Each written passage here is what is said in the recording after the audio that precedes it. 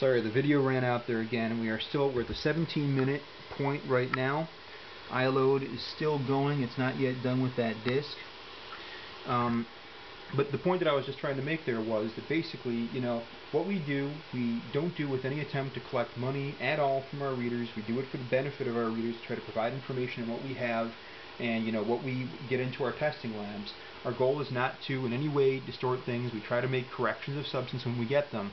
But the people from Wingspan took a very different tactic and decided that they were going to try to turn this into a video battle and try to turn this into a big controversy. We've had people from the company come on to iLounge and attempt to, post supposed testimonials, even though they're really investors from the company and really people affiliated with the company in some way. That's basically their goal. We're not going to continue to drag this out in public anymore. So right now it's updating the iPod. It's not done yet. It's right now copying all the files to the iPod, and I'm going to hit the stop button on the iPod as soon as it's done. It has to update the music database too, and now it's ejecting the CD, and I'm going to hit stop.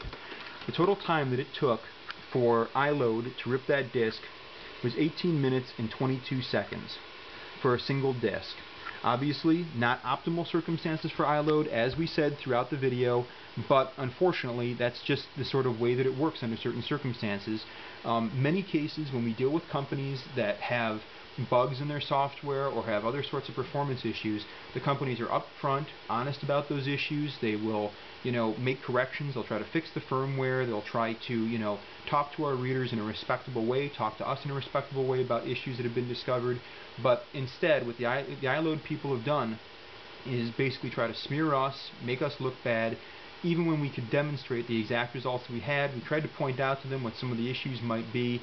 They were not interested in hearing it and just wanted to get into a big campaign with us to fight us and, present some sort of information from their perspective. It's, they're welcome to do whatever they like to do in terms of presenting information. We're done at this point producing videos, try to go back and forth. They've requested this unit back from us, and it's going to go back. We have no need for it anymore, and just like we don't think that most of our readers have a need for something like iLoad, given the fact that they have fantastic computers that are capable of ripping disks, getting better quality meta tag information, and also having the whole thing done with a hard drive backup, which you would have to pay extra to do with iLoad, or supply your own hard drive. So we think overall, as we said in our initial review, iLoad is not a great value for the dollar. We think that people are better served just using iTunes with their iPods the way it was intended to be.